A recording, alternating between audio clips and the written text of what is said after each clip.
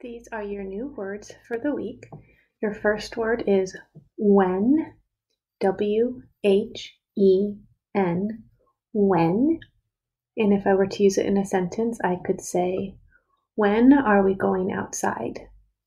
When, W-H-E-N. Your next word is the word run, R-U-N, run. We run in PE class. Run.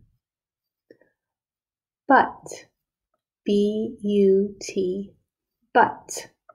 We were going to go outside, but it was too cold. But. Out, O-U-T, out. We go out in the front yard. Out. Good, G-O-O-D, good. The French fries were so good. Good.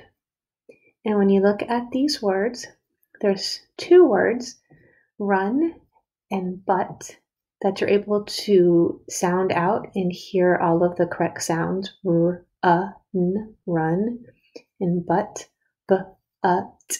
but. Your other three words are going to be three words that you need to just memorize and know by heart. The word when, out, and good.